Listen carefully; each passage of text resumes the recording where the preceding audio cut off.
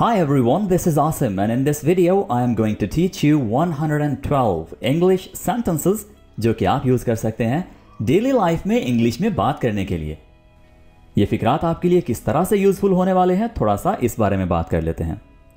सबसे पहले इन फिक्रात में जो वर्ड्स यूज़ किए गए हैं वो बहुत ही कॉमनली यूज़ होते हैं और वो बहुत ज़्यादा वर्ड्स हैं जो कि आपको बआसानी सीखने को मिलेंगे, यानी सेंटेंसेस में यूज़ हुए होंगे तो बहुत आसानी से समझ में आ जाएंगे। इन फिक्रात की दूसरी बात यह है कि आप इन फिक्रात को सुनते हुए अपनी प्रोनाउंसिएशन और इंग्लिश एक्सेंट बहुत अच्छा कर पाएंगे, बशर्ते कि आप मेरे साथ साथ यानी मेरे पीछे पीछे रिपीट करते रहें। फ़ायदा नंबर 3 ये है कि आप फर इंग्लिश बोलने की टिप्स इन सेंटेंसेस को सीखते हुए हासिल कर सकेंगे, यानी हर सेंटेंस को हमने फ्लुएंटली कैसे बोलना है आपको मैं साथ साथ बताता रहूँगा। और सबसे अहम बात, आपका अगर कोई भी सवाल हो, कोई भी सेंटेंस आपने ट्रांसलेट करवाना हो, आपने कोई बात पूछनी हो तो आप कमेंट्स में मुझसे पूछ सकते हैं। दोस्तों, हमारे साथ बआसानी उर्दू से इंग्लिश सीखने के लिए अभी हमारे चैनल को सब्सक्राइब कर लीजिए और बेल बटन भी प्रेस कीजिए ताकि आपको हमारी आने वाली वीडियोस बर वक्त मिलती रहें। इस सबक के नोट्स वीडियो के बिल्कुल नीचे डिस्क्रिप्शन और कमेंट्स में दे दिए गए हैं। बाद में रिवीजन के लिए नोट्स लाजमी डाउनलोड कर लिया करें। तो चलिए हमारे आज के लेसन का करते हैं आगाज़। वो 20 मिनट में वापस आ जाएगा, इस बात को हम इंग्लिश में कहेंगे He'll be back in 20 minutes। तो जैसे जैसे मैं वर्ड्स को बोल रहा हूं मेरे पीछे पीछे रिपीट कीजिए ताकि आपके इन वर्ड्स की प्रोनाउंसिएशन अच्छी होती जाए। He'll जो कि है शॉर्ट फॉर्म he will की, he will को हम शॉर्ट करके कॉन्ट्रैक्शन करके यूं लिख सकते हैं He'll be back in 20 minutes। वो पाकिस्तानी है, He is Pakistani। He is Pakistani। तो He is है ये, ठीक है, जिसको हमने कॉन्ट्रैक्शन बनाकर कुछ यूं लिख दिया है He is Pakistani। He is Pakistani। वो एक इंजीनियर है, He is an engineer। दोस्तों, आमतौर पर इसको इंजीनियर बोला जाता है, इंजीनियर, जो कि गलत प्रोनाउंसिएशन है। इसको ठीक तरह से कैसे बोलते हैं? इंजीनियर, एंजीनियर, यानी कुछ यूं, एंज और फिर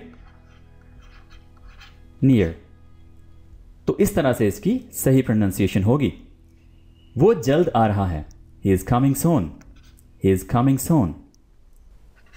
वो मुझसे तेज है, He is faster than me। दोस्तों, ये दो तरह के दैन होते हैं, ठीक है। एक है जो THEN के साथ है और एक ये वाला, ये कंपैरिजन के लिए यूज़ होता है। और जो EN वाला दैन है वो फिर के मानों में यूज़ होता है, यानी पहले मैं ये करूँगा फिर वो करूँगा। तो ये वाला जो फिर है उसके लिए हम THEN वाला दैन यूज़ करते हैं। तो आप इसको कैसे यूज़ करेंगे, कैसे याद रखेंगे? इसमें देखिए, आपने इसमें ई यूज़ किया, राइट। तो दैन में भी थर्ड नंबर पर ई है और फिर में भी थर्ड नंबर पर ई है, ओके। तो इस तरह से आप इसको याद रख सकते हैं। वो कभी तुर्की नहीं गया को इंग्लिश में कहेंगे he is never been to Turkey. तो दोस्तों, यहाँ पर देखिए, ये ही हैज़ है, ठीक है। इसको ही हैज़ को हमने शॉर्ट करके लिखा है he is never been to Turkey. तो आप मुझसे कमेंट्स में पूछिए कि हमें कैसे पता चलेगा कि ही हैज़ कब है और ही इज़ कब है, क्योंकि यहाँ पर तो मैंने आपको बोला है कि ये ही इज़ है, यानी लिखा तो एक ही बात, एक ही तरह से गया है, लेकिन हमें कैसे पता चलेगा कि ये ही इज़ है या ही हैज़ है? तो मुझसे कमेंट्स में पूछिएगा। जो लोग इंटरेस्टेड हों इस बात को जानने के लिए तो मैं इंशाल्लाह कमेंट्स में एग्जाम्पल्स के थ्रू एक्सप्लेन करूंगा। आगे बढ़ते हैं। वो ठीक है, यानी वो ठीक कह रहा है, तो हम कहेंगे he is right. He is right. मेरे पीछे पीछे रिपीट करते रहें ताकि आप फ्लुएंटली साथ साथ बोलने की प्रैक्टिस करें। दोस्तों, आपको पता है हम ठीक तरह से इंग्लिश क्यों नहीं बोल पाते? क्योंकि हम बोलने की प्रैक्टिस ही नहीं करते। तो आप जब अभी वीडियो देख रहे हैं तो क्यों ना आप थोड़ी सी प्रैक्टिस कर लें, थोड़ा साइड पर बैठ जाएं। अगर आपको थोड़ा सा फील होता है कि मैं 2-4 लोगों में बैठकर इस तरह से प्रैक्टिस करूंगा तो थोड़ा अजीब लगेगा, तो आप थोड़ा सा साइड पर हो जाएं और प्रैक्टिस करें बोलने की। ओके, अच्छा जी, आगे बढ़ते हैं। ये रही आपकी सलाद। इस बात को इंग्लिश में कहेंगे here is your salad, here is your salad. दोस्तों ये बज़ाहिर लिखा सलाद ही क्या है, लेकिन इसको सैलड बोलते हैं इंग्लिश में, ठीक है, याद रखिएगा। जब आपने ऑर्डर किया होता है या किसी को कहा होता है कि मेरे लिए सैलड लेकर आएँ, तो जब वो लेकर आ जाता है या आ जाती है तो वो ऐसे बोल सकता है या बोल सकती है, हेयर इज़ योर सैलड। या वो ये भी आपको सलाद पकड़ाते हुए ये भी कह सकते हैं, हेयर यू आर सर, ठीक है, यानी ये लीजिए सर, ये रही सर। अच्छा दोस्तों, जब आप ऑर्डर करते हैं या किसी को कोई चीज़ बोलते हैं लाने के लिए, और जब वो लेकर आ जाता है तो आपको वो कुछ इस तरह से कह रहा होता है या कह रही होती है, हेयर यू आर, यानी बड़े ही रिस्पेक्टफुल मैनर में आपको कहा जा रहा होता है कि ये लीजिए, ये रही, ठीक है। तो ये रही या ये लीजिए के लिए हम इंग्लिश में यूज़ करते हैं हेयर यू आर। ये इसकी ट्रांसलेशन गलत है। Okay, so here you are, आप कोई चीज़ पेश कर रहे होते हैं, हाथ आगे बढ़ा रहे होते हैं और साथ में इंग्लिश में आप ये कहते हैं, हेयर इज़ माई नंबर, ये रहा मेरा number. Here is your order, ये रहा आपका ऑर्डर। हाउ आर यू, आप कैसे हैं, आपके वालिदैन कैसे हैं, how are your parents, how are your parents. साथ साथ रिपीट करते रहिए, मैं वहाँ कैसे जाऊँ, how do I get there, how do I get there, how do I get to. और फिर आप उस जगह का नाम लिखते हैं जिसके बारे में आप पूछ रहे हैं कि उस जगह कैसे जाया जाए, how do I get to and then that place, ठीक है। जैसे यहाँ पर नथिया स्ट्रीट है, how do I get to the Pakistan embassy, ठीक है। यहाँ पर आपने अब जगह का नाम चेंज कर दिया है। Okay, so how do I get to the Pakistani embassy, मैं पाकिस्तानी सफारत खाने कैसे जाऊँ, तुम कैसे जानते हो, how do you know, how do you know. इसका जायका कैसा है, how does it taste, how does it taste. कितना दूर है, हाउ फार इज इट। ये जो FAR वाला फार है, इसका मतलब है दूर। आप कब तक लाहौर क़याम करेंगे, यानी आप कब तक लाहौर ठहरेंगे, how long are you going to stay in Lahore.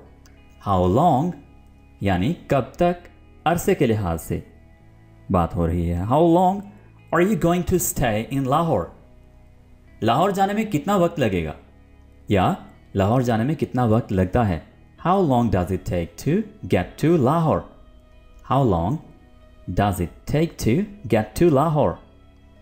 कितने अरसे से तुम वहाँ हो, how long have you been there. तो ये अरसे के लिहाज से बात हो रही है, ज़रा गौर कीजिए, और इसमें हाउ लॉन्ग का वर्ड यूज़ हो रहा है बार बार। हाउ लॉन्ग का जो यूज़ है वो प्रॉपरली सीख लीजिए। यहाँ पर 5 सेंटेंसेस बनाए गए हैं आपके लिए इस सिंगल कॉन्सेप्ट यानी हाउ लॉन्ग को समझने के लिए कि ये अरसे के लिए यूज़ होता है। ओके, आप कितने दिन यहाँ रहते हैं, how long have you lived here, यानी आप यहाँ कितने दिन के लिए रहे या कितने अरसे के लिए रहे, how long have you lived here. परवाज़ कितनी लंबी है, how long is the flight, how long is the flight. तो टाइम के लिए कि कितना टाइम, उसके लिए सवाल पूछने के लिए आप हाउ लॉन्ग का वर्ड यूज़ करते हैं। आपके कितने बच्चे हैं, how many children do you have, how many children do you have. फिर से रिपीट करता हूँ, how many children do you have. Islamabad कितने मील की दूरी पर है, how many miles is it to Islamabad. यानी जब आप सफ़र के दौरान ये सवाल पूछना चाहते हैं कि इस्लामाबाद कितने मील की दूरी पर है, तो आप इंग्लिश में कुछ ऐसे पूछेंगे, how many miles is it to Islamabad, ठीक है। फी दिन यानी हर दिन इसकी कीमत कितनी है, how much does it cost per day, how much does it cost per day. तुम्हारे पास कितनी रकम है, how much money do you have, how much money do you have. आप कितना पसंद करेंगे, तो ये बात आप किस वक्त पूछते हैं, जब आपके सामने चाय आई पड़ी है, ठीक है, और आप अपने साथी से पूछते हैं कि आप कितनी चीनी पसंद करेंगे, 1 चम्मच 2 चम्मच, ठीक है। तो तब आप इंग्लिश में पूछेंगे how much would you like और how much sugar would you like. आप कितने साल के हो? How old are you? How old are you? मुझे तुम पर यकीन है। I believe you. I believe you. मैंने कल एक कमीज़ खरीदी। I bought a shirt yesterday। I bought a shirt yesterday। मैं तुम्हें वाज़े नहीं सुन सकता। आई can't hear you clearly। Phone पर आप ये सेंटेंस यूज़ कर सकते हैं। मैं आपको नहीं सुन सकता। आई can't hear you। ओके, मेरी तबीयत ठीक नहीं है। I don't feel well. I don't feel well. मेरा कोई दोस्त नहीं है। I don't have any friend. और मेरा दोस्त नहीं है, इसको हम इंग्लिश में कहेंगे I don't have a friend. I don't have a friend. मेरे पास पैसा नहीं है। मेरे पास कोई रकम नहीं है। I don't have any money. I don't have any money. और मेरे पास इतनी रकम नहीं है। I don't have enough money. I don't have enough money. मेरे पास अभी वक्त नहीं है। I don't have time right now. I don't have time right now. तो आई डोंट हैव हम कब यूज़ कर रहे हैं? जब हमारे पास कोई चीज़ नहीं है। ठीक है, मैं इसे इस्तेमाल करने का तरीका नहीं जानता। I don't know how to use it. Okay, I don't know how to use it. मैं नहीं जानता। I don't know. मुझे ये पसंद नहीं है। I don't like it. I don't like it. मुझे कोई एतराज़ नहीं है। I don't mind. मैं अंग्रेज़ी अच्छी तरह नहीं बोलता। I don't speak English very well. I don't speak English very well. मैं अच्छी तरह नहीं बोलता। I don't speak very well. मुझे ऐसा नहीं लगता। I don't think so. मेरी समझ में नहीं आता। I don't understand. I don't understand. मैं उसे नहीं चाहता। I don't want him. I don't want him. मैं ये नहीं चाहता। I don't want that. I don't want that. मैं आपको परेशान नहीं करना चाहता। I don't want to bother you. I don't want to bother you. मुझे अच्छा लगता है। I feel good. I feel good. मैं हार मानता हूँ। I give up. या अगर आप इसको यूँ कहना चाहें कि मैं कभी हार नहीं मानता या मैं कभी हार नहीं मानूंगा, तो आप कह सकते हैं I will never give up. I will never give up. मेरा एक्सीडेंट हुआ। I had an accident. I had an accident. मुझे ज़ुकाम है। I have a cold. I have a cold. मेरे सर में दर्द है। I have a headache. I have a headache. मेरे बाजू में दर्द है। I have a pain in my arm. I have a pain in my arm. मेरे पास बुकिंग है। I have a reservation. I have a reservation. मेरे पास रकम है। I have money. I have money. मेरी 2 बहनें हैं। I have 2 sisters. I have 2 sisters. दोस्तों, एक वर्ड होता है सिबलिंग्स। सिबलिंग्स, तो इसका मतलब होता है बहन भाई। यानी जब हम इकट्ठे दोनों के बारे में बताना चाहें कि मेरे 2 बहन और 3 भाई हैं, ठीक है, तब आप इंग्लिश में कहेंगे आई हैव 5 सिबलिंग्स। यानी जो आपके बहन भाई हैं दोनों को मिलाकर आपने बता दिया। ओके, मैं वहाँ नहीं गया हूँ। I haven't been there. I haven't been there. मैंने खाना ख़त्म किया है। I have finished eating. I have finished eating. मैं जानता हूँ। I know. मैं उसे पसंद करता हूँ। आई लाइक हर। मुझे ये पसंद है। I like it. मुझे टेलीविज़न देखना बहुत पसंद है। I like to watch TV. मैं लाहौर रहता हूँ। I live in Lahore. I live in Lahore. मैंने अपनी घड़ी खो दी। I lost my watch. मैंने गलती की। I made a mistake. I made a mistake. मुझे एक और चाबी की ज़रूरत है। आई नीड अनदर की। आई नीड अनदर की। मेरे पास सिर्फ $50 हैं। I only have $50। I only have $50। मुझे याद है। I remember. मैं कम इंग्लिश बोलता हूँ या मैं इंग्लिश कम बोलता हूँ। I speak English a little. I speak English a little. मैं 2 ज़ुबानें बोलता हूँ। I speak 2 languages. I speak 2 languages. या आप इसको यूं भी कह सकते हैं I am bilingual. Bilingual मतलब 2 ज़ुबानें बोलने वाला। ठीक है, तो आप इसके स्पेलिंग कुछ यूं करते हैं I am bilingual. ओके, मैंने अभी फैसला नहीं किया है। I still haven't decided. ठीक है, still का यूज़ आप तब करते हैं जब आपसे एक्सपेक्ट किया जा रहा हो कि आपने वो कर लिया होगा और आप कहते हैं जी नहीं, अभी तक नहीं किया, अभी मुझे मज़ीद टाइम चाहिए, तो तब आप still का यूज़ कर रहे होते हैं।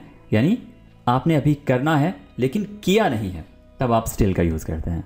Okay, I still haven't decided. मेरे ख्याल में इसका जायका अच्छा है। I think it tastes good. I think it tastes good. मेरे ख्याल में ये बहुत अच्छा है। I think it's very good. I think it's very good. मुझे लगता है। I think so. मेरे ख्याल से वो जूते बेहतर हैं। I think those shoes are better. I think those shoes are better. मेरे ख्याल में आपके पास बहुत ज़्यादा कपड़े हैं। I think you have too many clothes. I think you have too many clothes. मुझे तुम पर यकीन है। I trust you. I trust you. मैं समझ गया। I understand. I understand. मैं अब समझ गया। I understand now. Okay, I understand now. मैं आमतौर पर नाश्ते में कॉफ़ी लेता हूँ। I usually have coffee at breakfast. मैं तुमसे एक सवाल पूछना चाहता हूँ। I want to ask you a question. I want to ask you a question. मैं लाइब्रेरी जा रहा था। I was going to the library. I was going to the library. दोस्तों, इसको लाइब्रेरी जब इंग्लिश में बात कर रहे हो तो लाइब्रेरी, यहाँ पर ए को भूल ही जाएं। I was going to library. Library. Rary. इस तरह से आप बोलते हैं। मैं लाइब्रेरी में था। I was in the library. काश मेरे पास ऐसा होता। I wish I had one. या काश मेरे पास ये होता। I wish I had one. मुझे शहर का एक नक्शा चाहिए। I'd like a map of the city. I'd like a map of the city.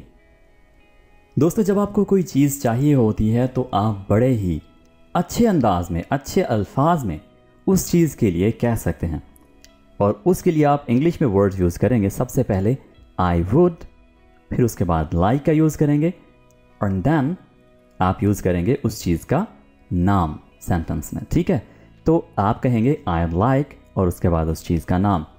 I'd like a pen. ठीक है, मुझे एक पेन चाहिए। तो इस तरह से आप एक और सेंटेंस बना सकते हैं जो कि है मुझे एक कमरा चाहिए। I'd like a room. ठीक है, मैं एक कमरा करना चाहूँगा। I'd like a single room. I'd like a single room. तो इसको आप I'd कहते हैं। ठीक है, आप इसको I'd बोलते हैं। मैं खिड़की के करीब एक मेज़ चाहता हूँ। I'd like a table near the window. I'd like a table near the window. बराए करम, मैं एक बोतल पानी खरीदना चाहता हूँ। I'd like to buy a bottle of water. I'd like to buy a bottle of water, please. मैं कुछ खरीदना चाहता हूँ। I'd like to buy something. I'd like to buy something. तो दोस्तों, जब आप कुछ करना चाहते हो तो आप to के बाद I'd like, आपने इतनी बात कर ली, उसके बाद to लिखिए और फिर आप वो चीज़ लिखिए जो आप करना चाहते हैं। यानी आप खरीदना चाहते हैं, आप बनाना चाहते हैं, आप रेंट करना चाहते हैं, आप भेजना चाहते हैं। ठीक है, तो आप उसके बाद वो वर्ब लगाएंगे और फिर उस चीज़ के लिए आप नाम बोलेंगे। ठीक है, for example I'd like to buy a phone. ठीक है, अच्छा जी, आगे बढ़ते हैं। मैं एक रिजर्वेशन करना चाहता हूँ। I'd like to make a reservation. आप कॉल पर ये सेंटेंस यूज़ कर सकते हैं। I'd like to make a reservation. या आप काउंटर पर, किसी होटल की काउंटर पर आप हैं, तब आप ये यूज़ कर सकते हैं। ठीक है, मैं एक कार किराए पर लेना चाहता हूँ। I'd like to rent a car. I'd like to rent a car. मैं एक फैक्स भेजना चाहता हूँ। I'd like to send a fax. I'd like to send a fax. मैं आपको कॉल करूँगा। I'll give you a call. I'll give you a call. बराहे करम मुझे एक कप चाय मिलेगी। I'll have a cup of tea please. I'll have a cup of tea please. बराहे करम मुझे एक ग्लास पानी मिलेगा। I'll have a glass of water please. I'll have a glass of water please. तो आप बड़े ही मुअद्दब तरीके से, बड़े ही अच्छे अंदाज से आप प्लीज़ का यूज़ कीजिए सेंटेंसेस में, तो आपकी लैंग्वेजेस मतलब और अच्छी होती हैं। उर्दू भी अच्छी होगी, और इसके अलावा इंग्लिश में जब आप बात कर रहे हो तब भी आप बड़े ही रिस्पेक्टफुल मैनर में बात कीजिए। ठीक है, I'll have a glass of water please. ठीक है, तो ऑर्डर देने वाले जो लहजे हैं उनको थोड़ा सा अवॉइड करें। ओके, इससे आपके और जिससे आप बात कर रहे हैं दोनों के दरमियान जो रिस्पेक्ट का जो लेवल है वो बहुत अप हो जाता है। ठीक है, सो आप प्लीज़ के वर्ड्स यूज़ कीजिए। इसका ये मतलब नहीं होता कि आप किसी की मिन्नत समाजत कर रहे हैं, बल्कि इसका मतलब ये होता है कि आप अपनी जो लैंग्वेज है उसको बहुत अच्छा कर रहे हैं, यानी आप बहुत अच्छा कम्युनिकेट कर रहे हैं, बहुत अच्छी बातचीत कर रहे हैं। ठीक है, तो आगे से आपको भी वैसे ही जवाब मिलेगा, यानी अच्छे अंदाज में जवाब मिलेगा। तो जैसा आप चाहते हैं कि दूसरे आपके लिए करें, वैसा आप भी दूसरों के लिए किया करें। ठीक है, आगे बढ़ते हैं। मेरे पास भी वही होगा। I'll have the same thing. I'll have the same thing. मैं रात के खाने की अदायगी करूँगा। I'll pay for the dinner. I'll pay for the dinner. मैं टिकटों की अदायगी करूँगा। I'll pay for the tickets. I'll pay for the tickets. मैं अदायगी करूँगा यानी मैं पे करूँगा, तो हम कहेंगे I'll pay. I'll pay. मैं ये लूँगा। I'll take it. I'll take it. मैं ये भी लूँगा। I'll take that one also. यानी हम जब कह रहे होते हैं मैं वो वाला भी लूँगा। I'll take that one also. मैं आपको बस स्टॉप ले जाऊँगा। I'll take you to the bus stop. I'll take you to the bus stop. तो दोस्तों ये थे हमारे 112 इंग्लिश सेंटेंसेस जो कि आप यूज़ कर सकते हैं डेली लाइफ में इंग्लिश में बात करने के लिए। दोस्तों इस सबक के नोट्स डिस्क्रिप्शन या कमेंट से डाउनलोड कर लें ताकि आप बाद में इन सेंटेंसेस को रिवाइज कर सकें। Thank you very much for listening. We'll be talking in the next video. Take care. Bye for now.